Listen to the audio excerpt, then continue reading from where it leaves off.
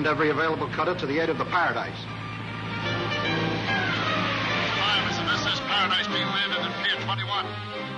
Contact all hospitals for ambulance service. Send special detail at Pier 21.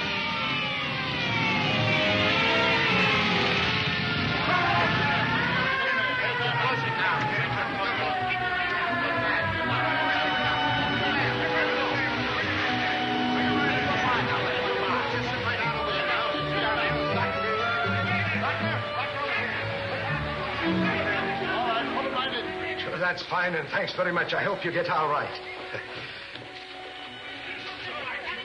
Suffering snakes, Lowry. Do you see what I'm seeing? Look, Britt, there's Father. I'll join him. Britt Reed. Goodbye, Gloria. I'll see you later. And thanks.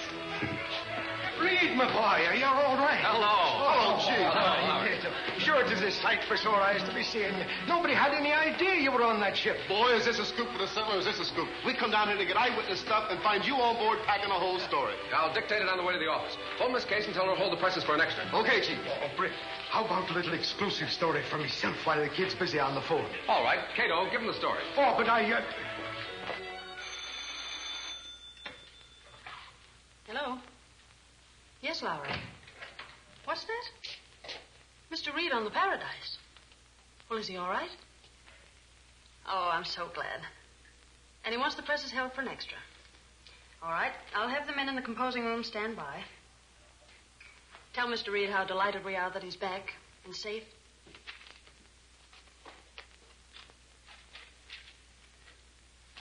Get that story in right away, Lowry, and tell him to rush it. Yes, sir. Hello, Casey. Hello. I can't tell you how glad we are to have you back. I'm certainly glad to be here. There are a number of things that need your attention, but I suppose you'd like to rest first. I'll straighten things out. Rest later. Well, Mr. Reed, it's quite a surprise to see you. We didn't expect you. We had no idea you were on the Paradise. How's Gunnigan? He'll be able to leave the hospital in a few weeks. That's fine. I'm glad to hear that. We need Gunnigan on this paper. Well, I believe you'll find that my services have been very satisfactory. The advertising has increased considerably. That's good, if it's the right kind of advertising. We're safe on that score. I had everything checked by Gunnigan. I consulted him daily. All right, Mr. Harper. I'll talk with Gunnigan tonight at the hospital. I'll see you in the morning. Well, very well, Mr. Reed. I'll see you in the morning. Good night. Good night.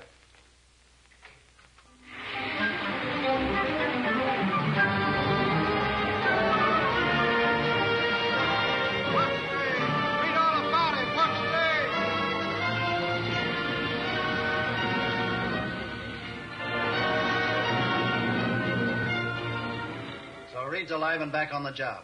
Harper has failed again. He insisted on sending Bourdin on a job he should have done himself.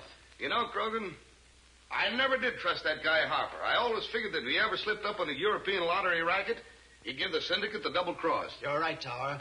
It's up to you to take care of Harper. I understand. And I know exactly where he'll be hiding out. In that old house he inherited from his sister. Take Ringo with you. He's the best trigger man in town. I leave everything to you. Take the private elevator, and don't miss on this job.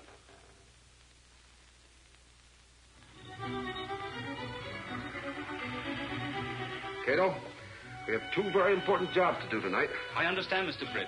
We will call on Mr. Harper? Oh, yes. And we'll deliver to the district attorney's home Bourdin's confession that he killed Sweeney and the money he collected for turning in Kirk.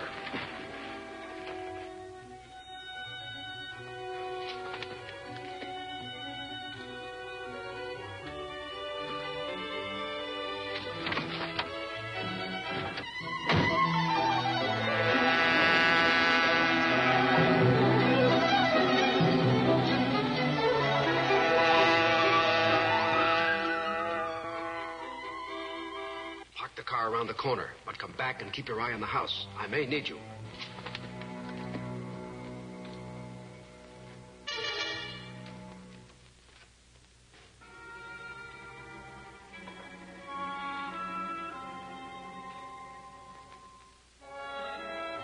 Don't tell her. Don't.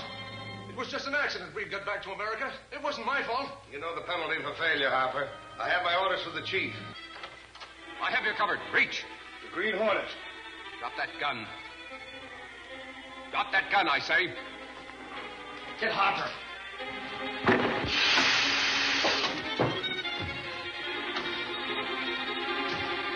Not so fast, Harper. Get down from there.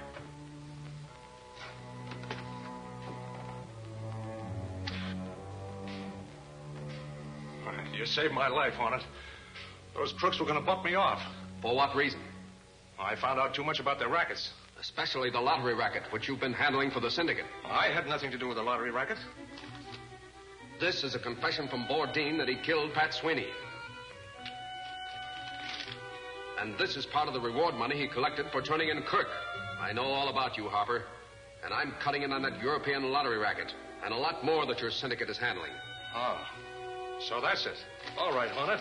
What's your proposition? First, I want you to give me a complete list of all the rackets the syndicate is handling. Well, they have a tie-up with all the important rackets in the country. And the lottery racket alone brings in about $1 million a month. You've come pretty close to it. Now come clean, Harper.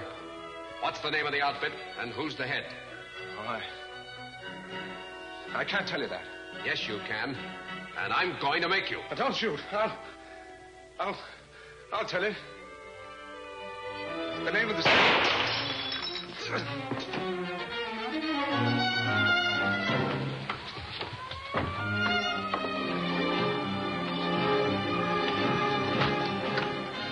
Are you all right? What happened to the other rat?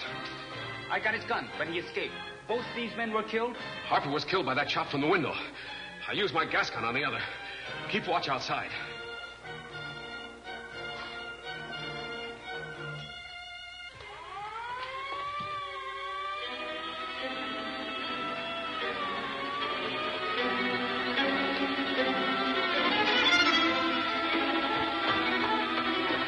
They must have heard the shooting.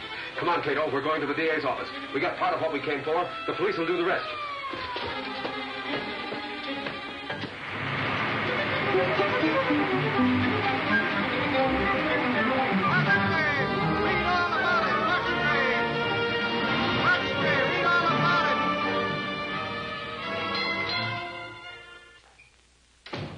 Morning, boss. What do you think of my Harper story? Not so hot. Sit down. Who do the police think killed Harper? Well, they figured that the Hornet, by bumping off Harper, was getting even with the Sentinel for offering a reward for his capture. Oh, by the same token, now that I'm back on the job, I suppose the Hornet will be after me, huh? That's what the district attorney thinks, and so does the police. By the way, what was your candid opinion of Harper? Boss, I always thought that Harper had some tie-up with the racketeers. I'm afraid you were right. I want you to call on a friend of his, a Mr. J.E. Lynch. Lynch? I know him. He's a lawyer. He called here several times to see Mr. Harper. Tell him he won all the dope on the European lottery. Also, tell him that Harper was very careless about leaving his memorandum book around where it could be found. Boss, I'm on my way. Case? Is Axford there? No, Mr. Reed. When he comes in, tell him I want to see him. Yes? What? He might be bluffing. Give him a cross-exam and find out how much he really knows. Lynch says that Lowry, a Sentinel reporter, is in his office demanding all the dope on the European lotteries. That's bad. He says that Britt Reed found a memorandum book containing a lot of information in the desk Harper was using at the Sentinel. That means that Britt Reed will start an investigation. And when that news hound starts to investigate, he never stops. I'll stop him. How? I'll close all our lottery offices today. But that'll cut off a lot of revenue. It's the only way we can stop Reed's investigation. Yes?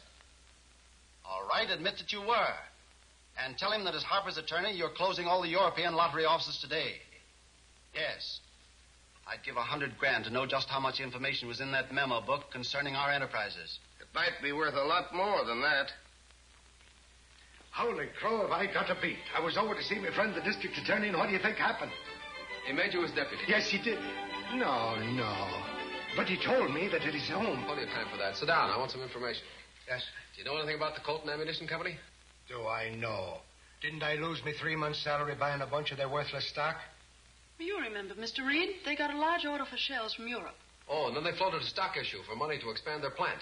Yes, and then a lot of serious accidents happened, and part of the building was destroyed. And the company went broke. And a lot of poor devils like me lost their shirts. Did Harper ever mention the Colton plant?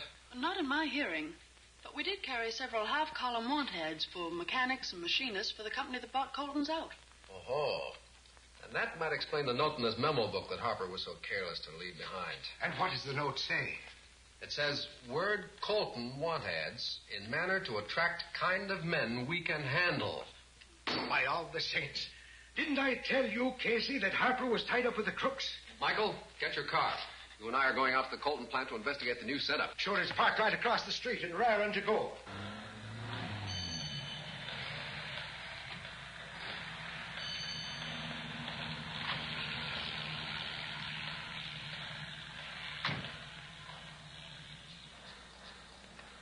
I'm here to see Mr. Foley, your superintendent. Have you an appointment? Tell him Brick Reed of the Sentinel is here to look over the plant. Call Foley on the phone. Is this the main entrance? This is the only entrance, and no one is allowed to enter but employees.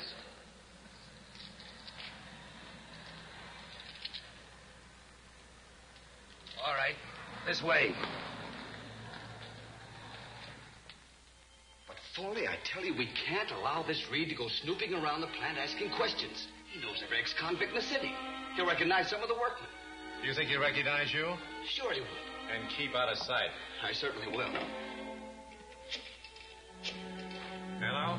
This is Foley. Connect me with Crogan. Yes? What? Britt Reed?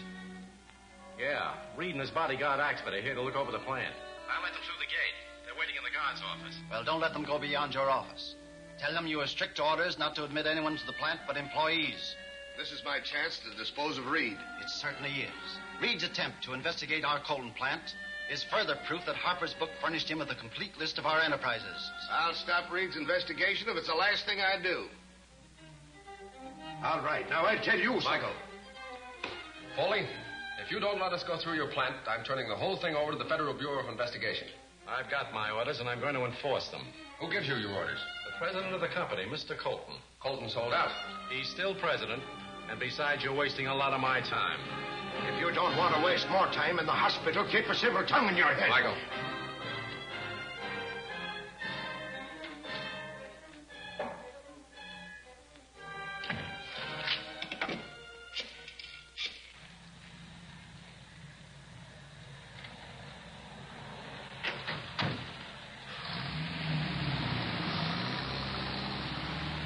There they go. Pull out. We'll lay for him at Dead Man's Curve. Well, just as sure as you're alive, the new setup now controlling the Colton plant is a bunch of saboteurs. I agree with you there.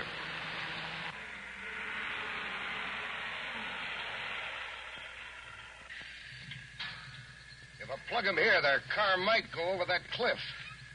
Keep your motor running. Here they come.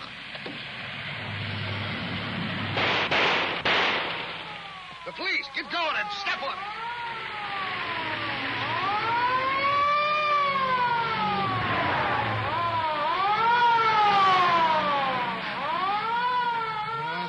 Murdering devils, I'd like to... You know, we're lucky to be alive, Michael.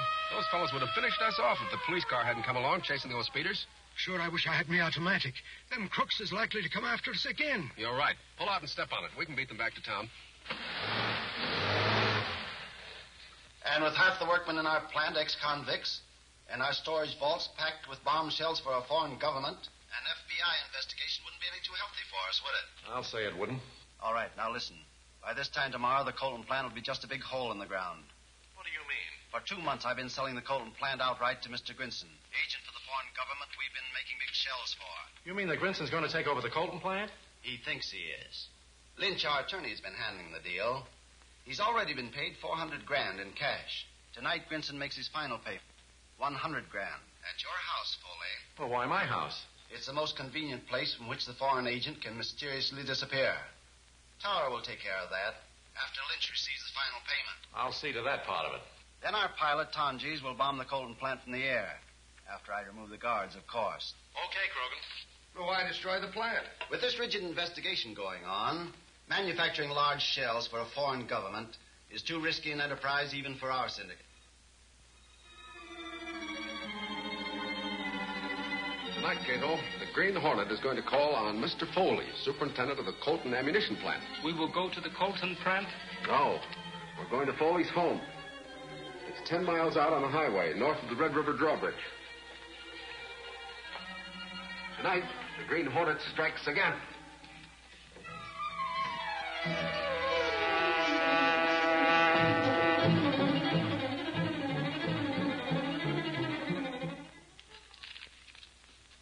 The amount is correct, Mr. Grinston. 100 $1,000 bills.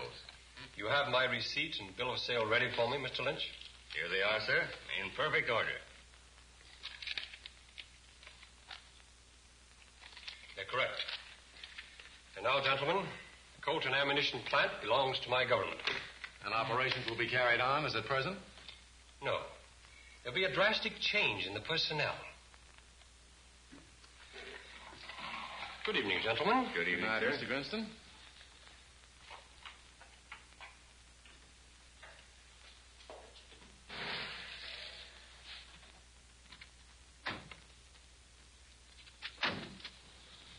There's someone leaving.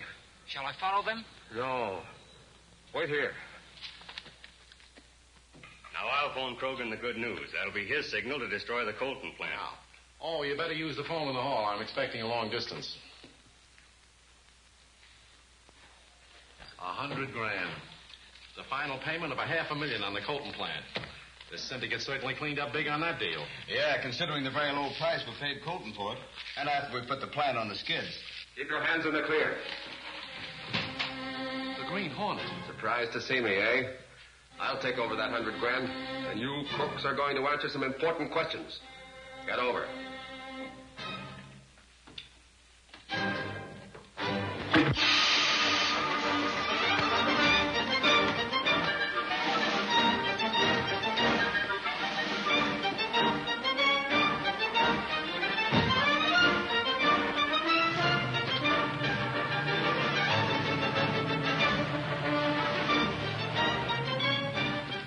Step on it.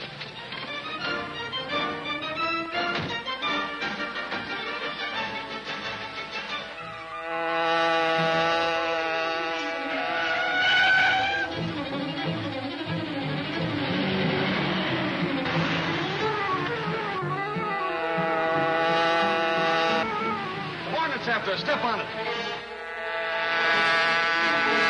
You got a gun? Why don't you use it?